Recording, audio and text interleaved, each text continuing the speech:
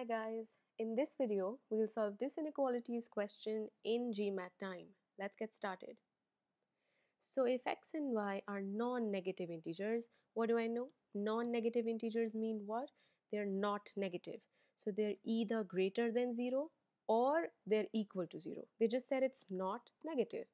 Now you see I can't write the usual greater than equal to, but this one works well.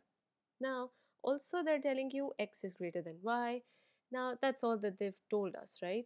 And the fact that they are integers. Yes, so x and y are integers. Finally, let's look at the question.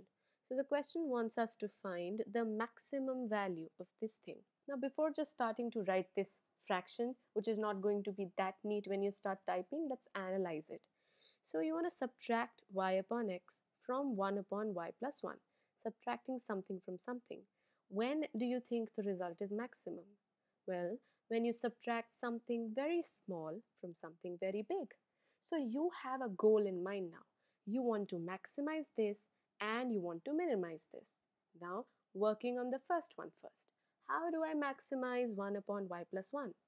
You see, the smaller the denominator, the bigger will be the entire fraction. Now, what's the smallest that the denominator can be? What do you know about y? Remember, they're non-negative integers. So y is either 0 or positive. So the minimum is what then? The minimum is 0. So if the minimum of y is 0, then this fraction, 1 upon 0 plus 1, is just 1. I'll just keep it as 1. From that now, we're subtracting y upon x. Well, what's the y you just found out? 0, right? So 0 upon x will stay what? 0. And therefore, the difference here is 1.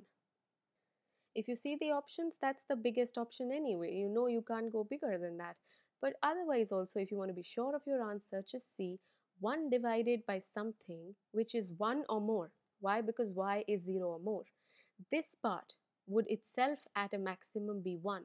And you're subtracting something which is not negative. You're actually subtracting something from it. So the result has got to be smaller than 1, right? So 1, you can't go beyond that. And we proved how we can get 1. So let's just mark this and check our answer. Here we go. This is correct. Any doubts about this one? Feel free to comment below.